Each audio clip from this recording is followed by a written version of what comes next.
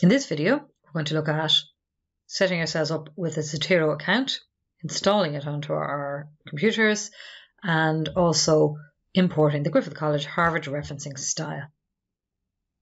So the first thing we do is we go to zotero.org.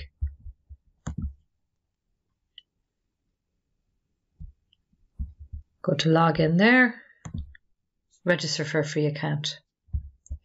My advice is you use something very, very simple here. You can always use your email as a username.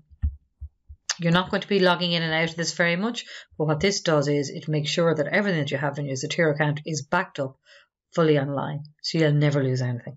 It's really important that you do this step. Do this step before you do the install.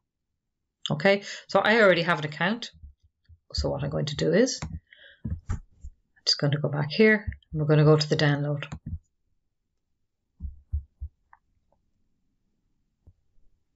So my browser knows, okay, what I'm working on. It would see automatically if it's a Windows or a Mac device.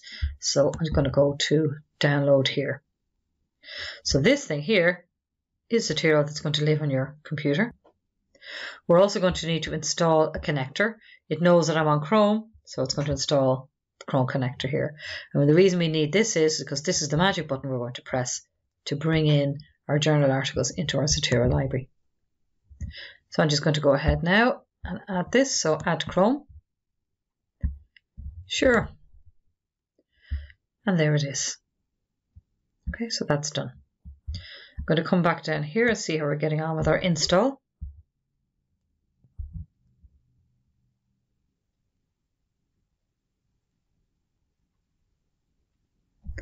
I'm going to say next, standard is fine.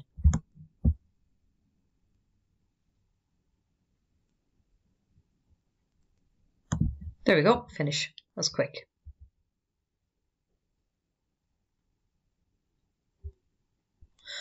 I already had Zotero installed on this computer before, so it just automatically found everything for me. So it's clever. But I'm just going to pretend that I don't. Normally what will happen is you'll just have a blank screen here.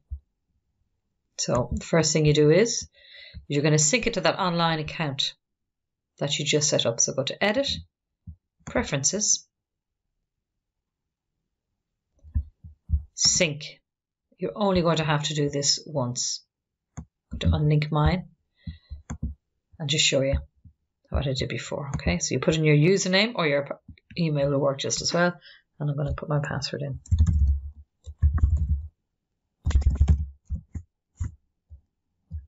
Okay.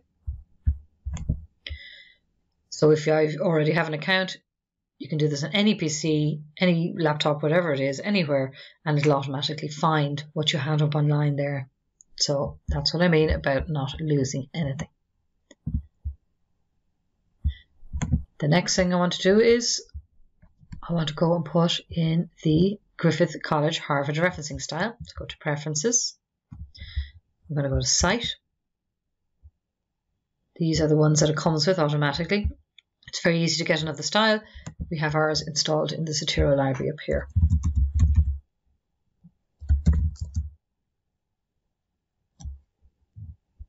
There you go.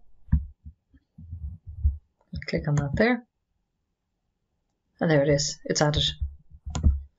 So that's it. You're good to go now.